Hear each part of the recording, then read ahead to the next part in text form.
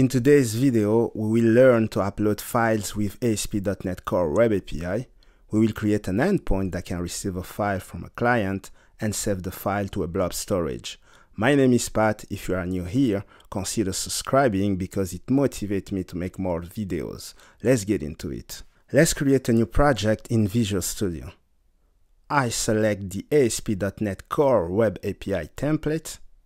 I set the project name to Web API File Upload. I disable HTTPS because I don't want to deal with certificates in my local environment. I click on the Create button to generate the project. During the generation of the project, Visual Studio created a weather forecast controller. We won't use it, so let's get rid of it. Let's also remove the model associated with the controller. Now we can start clean. Let's add a new controller. We choose the API controller empty template. The name is File Upload Controller. Let's add an action method called get. This will be invoked when navigating to the API URL. The method returns a string which says File Upload Running API. Let's change the default URL in the launch settings.json file. We replace weather forecast with API/file upload. If you run the project, you can see the file upload endpoint return the text correctly. Now let's add an endpoint for file upload. I create a new action method called upload. I decorate the method with the HTTP post attribute because the endpoint will accept only HTTP post requests. I decorate the method with another attribute called route to specify the route to the endpoint. To retrieve the file from a HTTP request, I add a parameter of type iFormFile. iFormFile represents a file sent in a HTTP request. The name of the parameter is file. This needs to match the name sent in the HTTP request as well. The method returns OK as a result. Let's run the project. Now the API is running. We are going to use Postman to make a request. In case you don't know, Postman is a tool that allows to test API. I create a new request. This needs to be a POST request. The endpoint is upload. To send a file, we are going in the body tab. In the drop-down list, I select form data. I select files in the key field. I name the key file. The key must match the name of the parameter in the upload method. In the value section, I click on select files to select an image from my image folder. Once the image is selected, I can submit the request to the API by clicking on the send button. You can see that I hit the breakpoint. We can inspect the properties of the file. The upload works. Now let's save the file to Azure Blob storage. I create a folder called service. I add an interface called iStorageService. This interface exposes a method called upload, which accepts a form file as a parameter. Let's create a concrete implementation. I call it storage service. This class will need a package called azure.storage.blobs.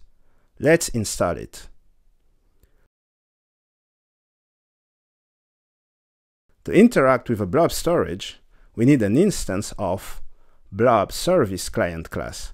We are going to receive it through dependency injection. We will configure later. Let's implement the upload method. GetBlob container client will give us a client to interact with the blob container. We need to supply the container name in the parameter. We will do it later. GetBlob client on the container client will create a new blob in the container. The blob will take the name of the submitted file. Upload on the Blob client will write the stream read from the form file to the Blob storage.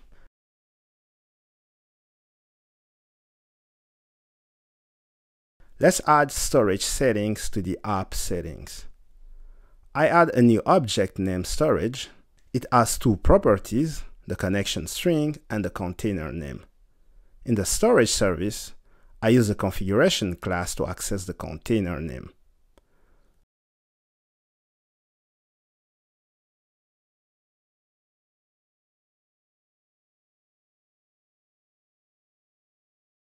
Now I'll go into my Azure account storage.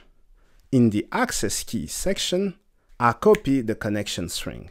I paste it in the app settings.json file. Let's also check if I have a container in which I can upload files. Yes, indeed, I have a files container. Let's update the name of the container in the app settings file.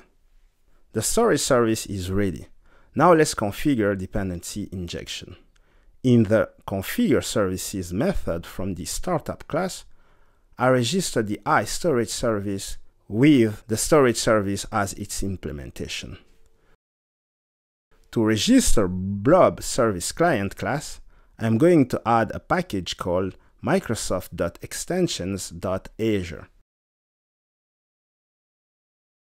This package makes it easy to register Azure services. I use the add Azure client method. In the Lambda expression, I call add Blob service client on the builder object. I provide the connection string to the storage account.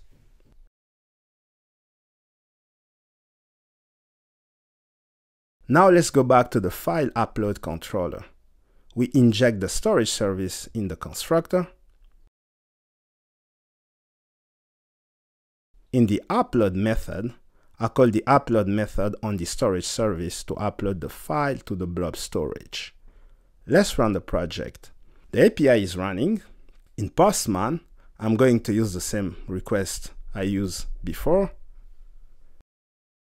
I get a 200 status, which tells me the request went OK.